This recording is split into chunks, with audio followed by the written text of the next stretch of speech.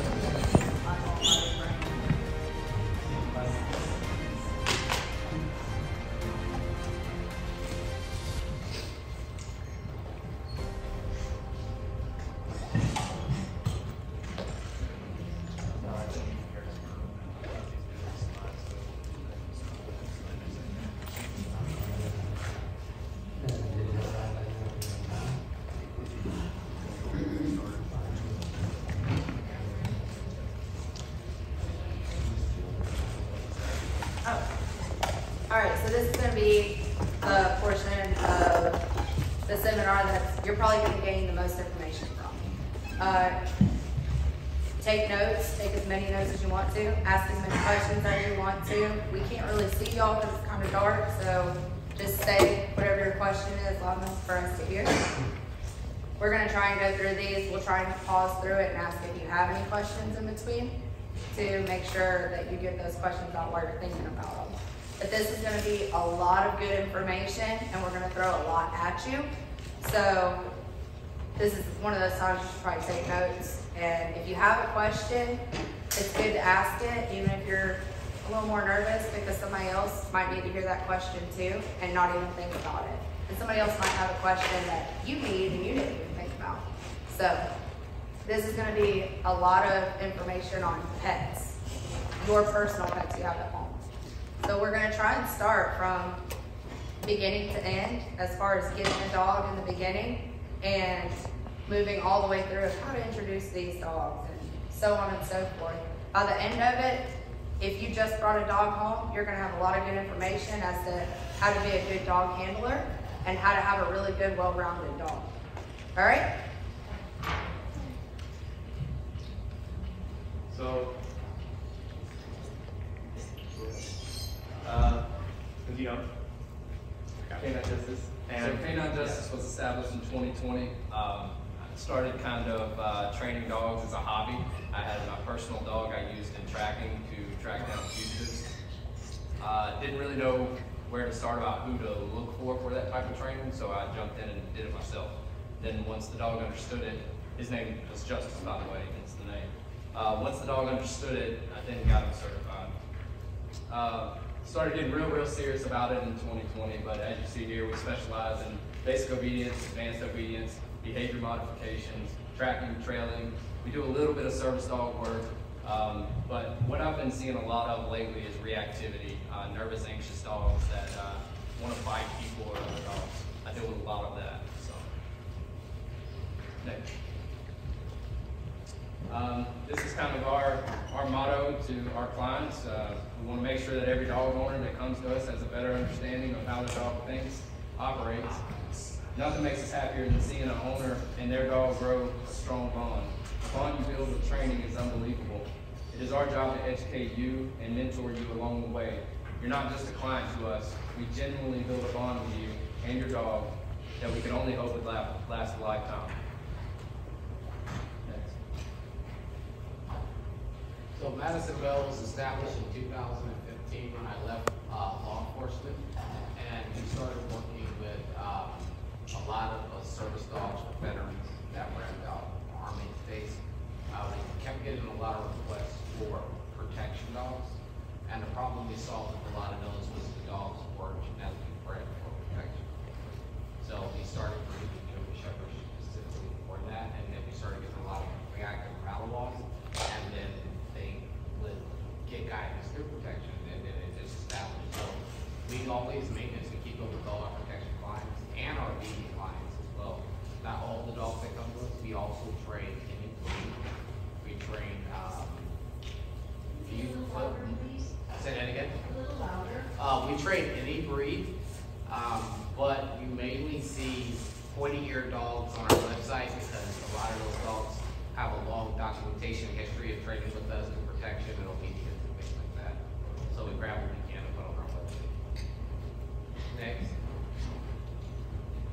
We are a balanced dog training service that utilizes many training techniques to develop dogs mentally and physically. My name is Brandon Lipsey. I am an advanced obedience trainer, and I've been training dogs for like about 10 years. I am currently in college for computer engineering. That's about it. My mom, Anna Carter, she's in the crowd somewhere.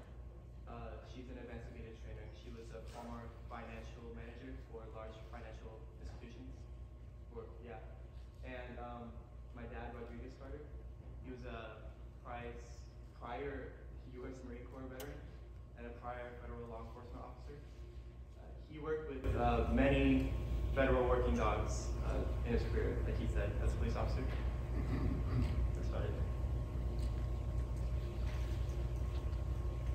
All right, so what we're going to talk about now is crates and why they are important. How many of you out here use a crate at home? Thank you, Lord Very Jesus. good. Awesome. All right, so as you can see here, crates, they can be used as a safe space. Safe spaces are important because they can make your dog feel secure, allow them to de-stress, and give them a place to be alone. So Rodriguez, do you want to piggyback off of some of that and give some examples? So one of the things is, It's green, it's on. Push it. I didn't push it. Oh. There you go. So one of the things about crates is that any dog that is not crate trained, you're going to see a lot of bad behaviors, right? If you have a dog that runs into their crate and waits for you to come close it or opens it itself like Sage was doing backstage and goes inside the crate, you typically don't see a lot of issues when it comes to behavior work. Most of the dogs that's where separation anxiety starts, is in the crate. Because we put the dog in there because, we don't have time to deal with it right now. They're going through something and then we just exacerbate that situation. So normally if you can get a puppy crate trained by the time they're at least 16 weeks old, you're not gonna have any issues with separation anxiety and things like that. Just to piggyback off of a little bit of the crate stuff is the longevity of how long your dog is in a crate does not matter the same way that we think it does to a dog. So dogs, the way they perceive time is not the same as ours. So many people, when I talk to you in an evaluation, go, you want me to leave my dog in a crate for 12 hours? Well, if you work a 12-hour shift and you have an hour commute to work and an hour commute home, no, I want your dog in there for 14 hours. When you get home, your first responsibility is to pay attention to your dog or your children or whatever else that you have responsibility for. When I get home, I work 2 jobs. I work 12 hours a day, 6 to 7 days a week, depending on the way my work schedule plans out. And I also have children. So when I get home after 12 hours a day, my first responsibility is to meet the needs of my 2 dogs. I have 2 of them, so one of them gets at least an hour of my time, the other one gets at least an hour, and then I can start doing all my motherly and wifely duties. So when my dogs go into their crate in the morning time, they've already been in their crate all night. They go out to go to the bathroom. We have a quick play session, maximizing how awesome it is to be out of the crate. And then when they go back into the crate, we have a routine. As soon as they know I'm ready for work, both of them go to their crates and wait for me to shut the door. It's a part of their pattern, and dogs run off patterns. So it's second nature to them. They know that they can take a nap, eat and drink, and do whatever they want to do for the rest of the day until I get home. And then they know that when I walk in, it's playtime. They get to do the best thing in the world, and that's play with mom and do their job that we talked a little bit about earlier. So when your dog starts picking up on these patterns, 14 hours to a dog might be what feels like 4 hours to us, because a lot of it, they're just sleeping. Dogs actually need upwards to about 12 hours of sleep, broken up into different naps throughout the day. Your dogs don't sleep all night while you're asleep. Sometimes they're just laying there waiting for you to wake up because they don't know it's 3 o'clock in the morning. So everything that you know about time, when it comes to your dog doesn't. So when we talk about this stuff and you're like, my dog's gonna be in a crate for 10 hours. It's not chewing stuff and dying while you're at work either. So those are things to be mindful of as we go through these things, is time and how long they're in there is not the same as ours. Y'all got anything to add to that? Like she said, the crates are very useful. One, to help protect the dog from getting into your stuff while you're away at work for 14 hours. Our cords. May I ask a question? Oh, Yeah. yes. So how long do you think the dog should stay in the crate? Is there a certain age you take the dog out of the crate, or it's a permanent thing? So, that's a good question. I think that's based on your lifestyle. Absolutely. So and the person you are. I mean, I don't want my dog with me, my puppy with me 24/7. I have to create some distance, because if I'm not, I'm telling my puppy that we're never gonna be separated. And the minute we are, I'm gonna have separation anxiety. So I want to have my puppy to understand that I can put them up and I can go do stuff and then I can come back and get them, but I'm not gonna have them in there for 12 hours. Okay, so does it have to be a crate, or could it be just a room with a gate on it, or? It would be a crate, and that would be It has to considered a be den. crate? Yeah, that would be considered a den. Why do you think it should be a crate instead of an open, closed-in room? Because it's boundaries, and then the puppy or dog that's in there, they can't go and get into something, get hurt. And when we talk about these things being things that they can get into, we hear all the horror stories at Canine Justice. I'm sure you guys do too. Big vet bills of, hey, my dog ate a power cord and now has wire in their stomach. It's not just for us to shoo away our dog and say, hey, if you're in a crate, you're in this cage because you're being bad. Dogs don't perceive it that way unless you make it that way. Yeah. So when your dog, you wouldn't leave your house and leave your toddler in the living room and say, all right, I'll see you in a couple hours, and just let your toddler get into stuff, because they would get hurt. Dogs have a very toddler mindset, especially for about the first 2 years of their life. If they're not being occupied and something isn't piquing their interest, they will find something to pique their interest. So whether that be chewing on power cords because it feels good or whatever, eating grapes that you had on the table because you got a fruit basket, grapes will kill a dog. You'll come home and you'll either have a really big vet bill or you'll have a dead dog. And I mean, I hate to be that extreme about it, but it is extreme. So the same as you would put a toddler in a pen, like a pack and play or a crib, is the exact same way I want you to think about a crate. It's for safety purposes, and dogs need boundaries because, like Rodrigo said, if your dog is constantly attached to you, the minute that you want to go on vacation and we board your dog is a mess, an absolute panic attack. And it takes a lot of work to stop separation anxiety and a lot of money out of your pocket later because it's really tough to deal with. So one example I can give you, we got a mountain ball come into the facility. The dog started hacking a little bit, and then there was some vomit. Excuse me if you're eating, I'm sorry. But there was a pencil grip there, right? A couple of seconds went by, the dog does the same thing. Same thing happens, and this time it's a sock about this long that comes out of his dog. That sock could have easily killed that dog. The owner had no idea. So also going back to what she said, whenever you're doing crate training, you're setting your dog up for success when it's time to go to a vet or go to a groomer. Because the dog, let's just face it, things happen, and if the dog has to go have a surgery and it has to stay in a crate while it's at the vet, it's going to be there freaking out the whole time. And then you're looking for trouble with your dog back home. So keep that in mind too. Yeah, I mean, if you take them to a kennel facility, they're gonna kick you out. Yeah, absolutely. They're gonna send you home, and that's gonna mess up your vacation. Or they're gonna say, hey, next time your dog stays here, it's gonna be really expensive because your dog messed up my crates. Yeah. So it's not just for us, it's definitely for the dog too. Is there another slide on crate? Okay, so another thing on crates I want to talk about is that when you put your dog in a crate, that you have to condition that.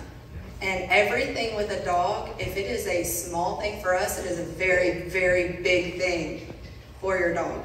So you don't just slam your puppy into a crate and go, you stay. That's going to make a negative experience for your dog. So I know we have a video posted on how to condition dog crates on YouTube. You guys might. First, you start out with just baby steps, just having the crate in the same room as your dog. And this doesn't just apply to puppies, this applies to grown dogs too. Being the dog moving around the crate, knowing how the crate sounds, knowing how the crate opens around the dog. These are all things that need to be introduced to the dog before you ever just slam your dog away into the crate. You also want to use, when we talked about earlier about what makes the dog excited and what's a good reward for the dog, use that to your advantage and say, hey, when you even touch this crate, you get to get paid with hot dog, boiled chicken, whatever training treats that you want to use. And when you step your foot inside, you get paid for it. And you don't leave the doors, you leave the doors open, don't shut the doors on the dog, and just stay there.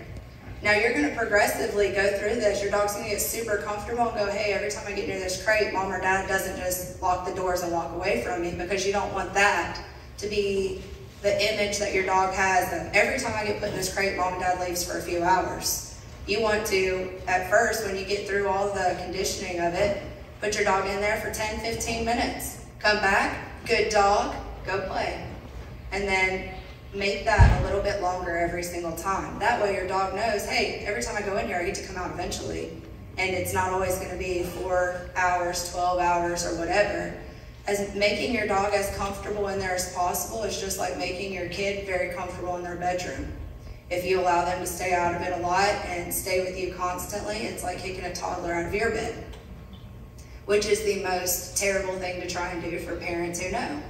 If you automatically start them in their room and in their own crib and not away and completely away from you, you don't ever have to transition later and deal with all the temperament and the crying that you're going to deal with later.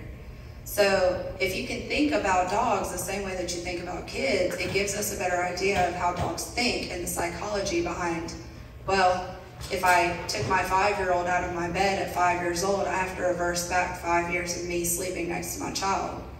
Same with a dog. If you put your dog in a crate and your dog's 5 years old, it's going to take some time. It's not going to work overnight. But if you start when they're little, you get them used to it, that becomes their space. And you don't get to go into their space. That's where they feel comfortable.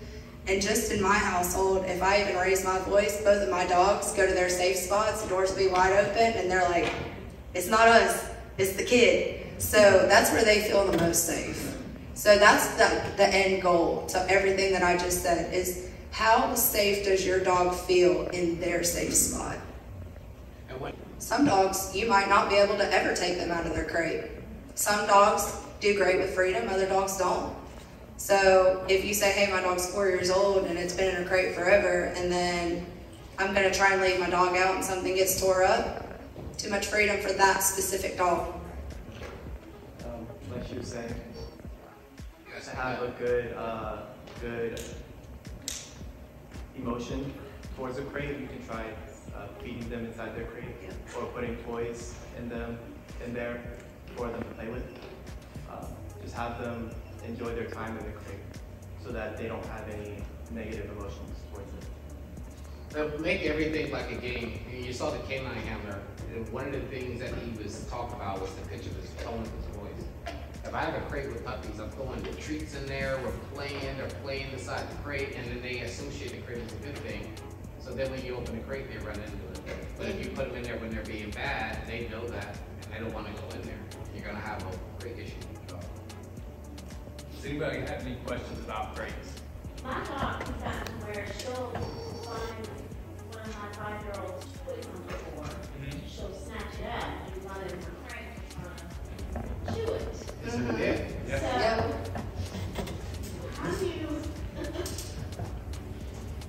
how do you tell a 5-year-old to put toys out of the floor? Right. And not hurt themselves? 5-year-olds are a lot harder to train than dogs. Yes. I need a phone call from my kid. But, like, how do you drop it? So that's a good question, and it's kind of a hard one to answer without sounding mean about it. But you're right, it goes about managing. And if the things are picked up out on the floor, the dog doesn't have the opportunity to get it. But the second thing is if you can teach a good leave it or a good out, that helps too. Storm, my dog that I brought out, she's almost a year old, and she's still, when she comes out of the crate, so she's on a crate limit too. She's an hour on, an hour off, even when I get home from work. Because I know if I have her out, she's gonna blend with my children, and I got a house full of them, and things are gonna go crazy. So when she comes out though, she likes to snatch stuff up and carry it in her mouth for a second and then drop it. But she knows a good leave it. So if I catch it beforehand, I can say leave it and she'll divert. But if she's got it and I say out, she drops it. So just teaching a good leave it would probably be the best thing I can tell you. What's the best way to teach the leash and drop it? So on leash, everything you start out on is going to be on leash. If you can't do it on leash, you're not going to do it off leash, right? On leash, you have a way to communicate and get through to that dog. So I would put the dog on a leash, and I would have that item or a item, and something that the dog really likes. It could be a treat. Drop it. Say leave it at the same time you drop it. Or people set yourself and the dog up for failure. So if I have the leash in this hand, I'll say leave it at the same time. As soon as that dog moves to go, make a pop on the leash until that dog understands. Once there's no more tension on this leash, you have a choice to release the dog to go get it or reward the dog from your hand. I recommend rewarding the dog from your hand because it teaches the dog just because you say okay or you divert, it can't break away and go after what you just told it to leave. And if they already have the ball and you're trying to get that ball, the easy way of teaching that is teaching the dog with 2 balls. Yeah. You throw one, they get it, and when they come back, you tell them to out and you throw the other one. They'll release that ball and they'll get the other one. So then they'll be conditioned when you say out and drop the toy.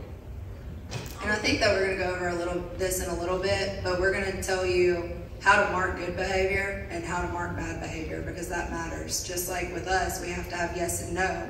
We need to know that to know what good and bad is. So we'll go over that in a little bit, but that's going to help you with every bit of training when it comes to a dog. That answer the question? Yes. Awesome. Next. Boundaries. There are a lot of boundaries that you guys might want to set, like no eating disabled food, don't jump on me, or don't eat my daughter's toys. And I remember the next slide explains more. Can you Go to the next one. Yeah. So with boundaries, you can set them by starting with commands like no, wait, and off. like he was saying with the toy, you can try and teach, leave it. That's another command you can use to train boundaries. I don't know, another example like food on the counter.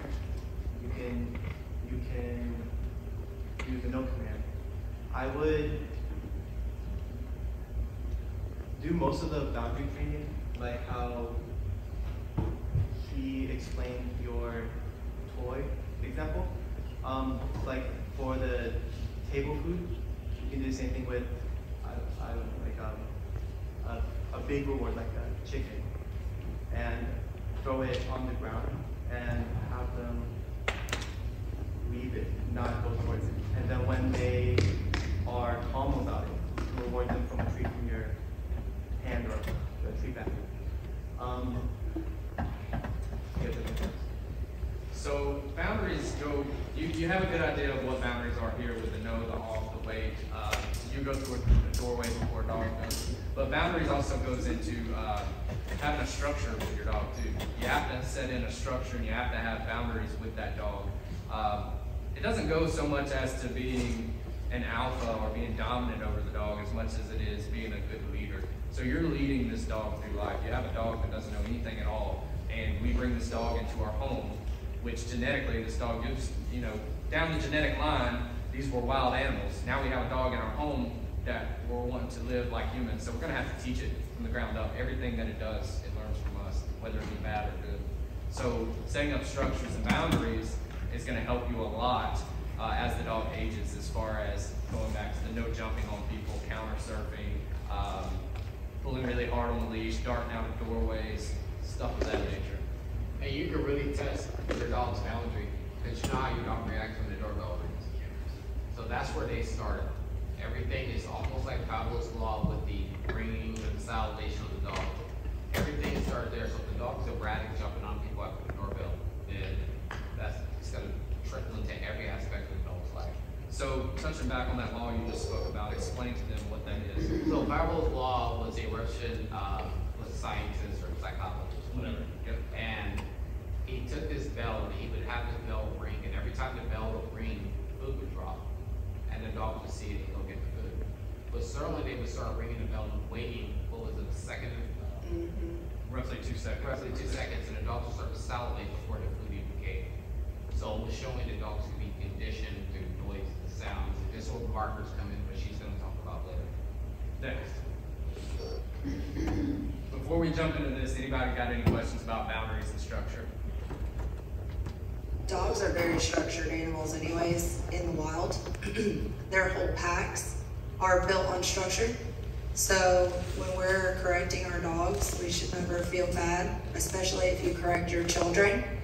And some people correct their children much harsher than they correct their dogs. And I don't know how we got there, but we need to go back, because at the end of the day, dogs are dogs.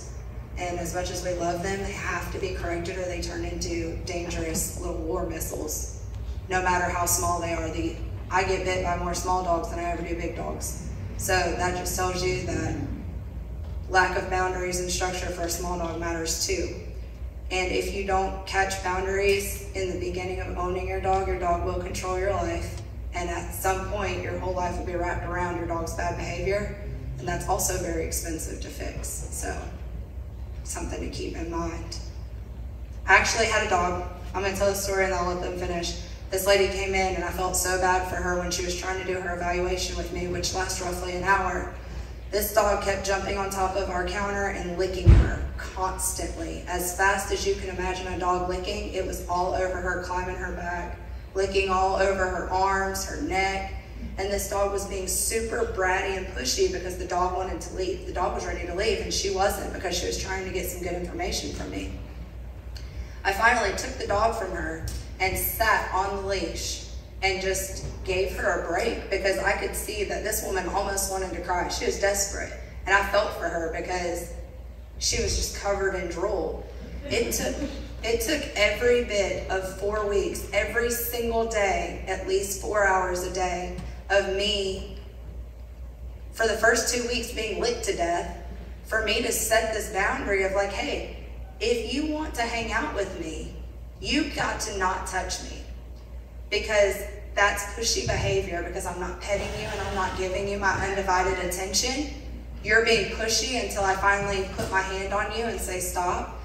Me putting my hand on that dog enabled that dog to continue to do what she was doing, because even me just putting my hand on her and saying stop, she said, that means I'm being great. That's almost like a pet and I'll take it. Because any kind of me being interested in her, even if it's bad, even if I'm scolding her, she was like, that's something and I'll take it. So when we tell our dogs, when we try to calm our dogs down in public and go, hey, hey, hey, it's okay, we're enabling our dogs. It might as well be a yes marker, and we'll talk about that in a second. But we need to be very careful about us trying to say, hey, stop, or putting our hands on our dogs, because that can mess up your boundary and your structure training really, really fast. So this slide kind of goes over that too, structure, patterns, and consistency. These are dog training essentials. These ideas are so important, you need them even when you aren't training. Taking your dogs out and feeding them are some examples. And what this means is even when you're not training, stay consistent with what you're doing. Because again, dogs learn off of patterns. When our pattern changes with that dog, they become confused. Then you start getting bad behaviors. Then you become frustrated because you're like, you were just doing this, what's going on? And all you have to do is take a step back and look and say, man, I fed at a totally different time than I'm usually feeding, or we went out potty at a totally different time, so now it's playtime to them, and your mind is potty time. So taking your dogs out, be consistent with when you take them out, feeding, have a set schedule of when you feed.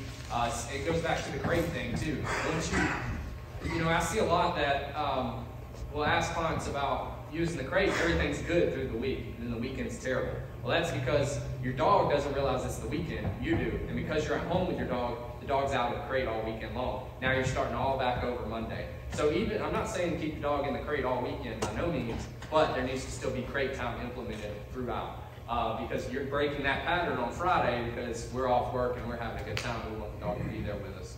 But in reality, what's going on in that dog's mind, it's confused. It's like, hey, this is a free day, I'm gonna do what I want, and then we become frustrated again. So just remember, patterns are very, very important in the way that you do things with those patterns. And every single person in the house should be on the same page. What can you do? Like, I work 12-hour rotating shifts. I work like 7 days on 8 to 8 a day, and then 7 nights, 8 to 8. Is somebody at home with the dog? No. Good question. What is it? I don't hear it. So he works a rotating shift. Now, correct me, 7, what's the hours? It's 12-hour days, well, it's 12-hour shifts. Like I work 7 nights and 7 days in a period of 28 days. I work 14 days, I'm off 14 days.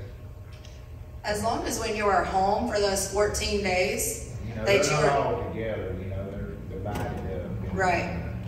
While you are still home, implement structure when you're home. So your dog has already got a pattern of what happens when you're not home, right? Well, it's a puppy. Okay, even better. You have a fresh, clean start. So your dog is starting to pick up on patterns of when dad's not here, I'm gonna be in the crate. And when dad is home, I still have to go to a crate and take a nap. And I'm really glad that you brought up a puppy, because puppies do not have off switches. They're much like babies and toddlers. And if you don't let them go take a nap or suggest a nap, they will turn into the meanest little tiny gremlins you've ever seen. And that's when they start destroying things and they turn into Tasmanian devils. That's when you start to get a lot of bad behavior because they're tired. So usually when you start to see these bad behaviors, you gotta ask yourself, how long has it been since my puppy's taken a nap? And if they just woke up, is my puppy bored? So to answer your question, on the days that you're off, I would start doing an hour out, play, eat, put the puppy to bed for a nap. Let them stay in there for at least an hour and take a nap. And you're gonna start teaching them, hey, when you go into the crate, it's time to chill. Yeah. When you come out, it's time to play. All right, next.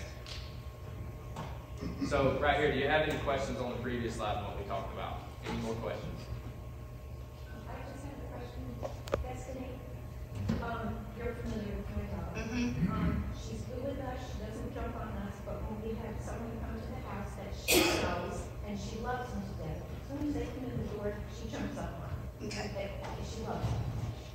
know why she's jumping? She's happy to see me. So dogs can only exert energy and excitement a couple ways, and usually when you leave it up to your dog to learn how, it's jumping. So they explode with excitement. And if you're able, I'll tell you how to fix it in just a second. If you're able to catch it before, kind of what we were talking about this morning, of dogs think in screenshots. If you can knock that thought out before you get to a level 8, let's pretend dogs are 0 to 10. If you see them fixating on a 3, you need to be at a 4, make a correction, make distance, do what you need to do to put your dog back down to a 0 or a 1, where you're tolerating good behavior. If your dog is already at an 8, you've missed a window, not paying attention. And some of us do, all of us do actually. We're all trainers here, and we're dog owners before we're trainers. My dogs get the last bit of training out of me at the end of the day, so my dogs are probably the most worst behaved dogs out of all the dogs I touch in a day. But if I'm going to fix jumping, I know what the trigger is, and that's people that she loves or new people. I'm going to put her on leash because the only way that I can make a correction is if she's attached to that leash. She doesn't care what I'm saying because that would be enabling her. If I'm saying, hey, no, calm down. She doesn't care. All she hears is, I'm a great dog, keep doing it. So, taking all the verbal stuff out. You know somebody's coming over before they even come over. Say, hey, don't pay no attention to this dog at all. Don't look at her. Pretend she's not even here. Pretend she's just furniture. If she's not getting that reaction, because even when people are getting jumped up on, most of the time they go, oh, it's okay, it's okay. No, it's not okay. So, and they'll touch the dog and push the dog down, or they'll do this with the dog. That's all a behavior, or that's all rewarding bad behavior. So if you say, hey, look, we're still in training and we're working on this, pretend she doesn't exist, and you just pretend that this dog that's over here, you're gonna have her on leash, right? So she's gonna be over here not touching that person, not getting a reward, and not getting paid attention to, which is what the reaction she wants is. Then you have the ability to correct her, put her into a sit, and just so everybody else knows, we conditioned Marie's dog with a prong collar or a pinch collar, depending on who you ask. I prefer to call it a prong. It's a Hermspringer collar that we gave away earlier. We'll have some more on the table out there. And that is a good way for her dog to understand correction. So when the dog jumps up, you're able to make distance, get away from the exciting thing a little bit, make a correction, and make your dog go into a sit. And once she's sitting, you can start rewarding that behavior. And what that tells your dog is, hey, I'm being really good and I'm getting paid for it. Because we call treats $100 bills. And if you're getting a random $100 bill, you're gonna keep doing whatever you're doing at your job. So what we're doing is saying, hey, you can't do that, but you can do this, and this is good. Then every time somebody comes over to your house, they'll ignore whoever that is completely because they'll be looking at you saying, where's my $100 bills? So it's all about conditioning, and it won't happen overnight because Marie's dog is 5 years old. So she has 5 years to go back and correct bad behavior. Just like any kind of diet is, we didn't get this way overnight, it's not gonna go away overnight. So that's how you fix that. And I hear dog jumping in almost every single evaluation that I do, and that's just because there's not a lot of good information out there to fix it.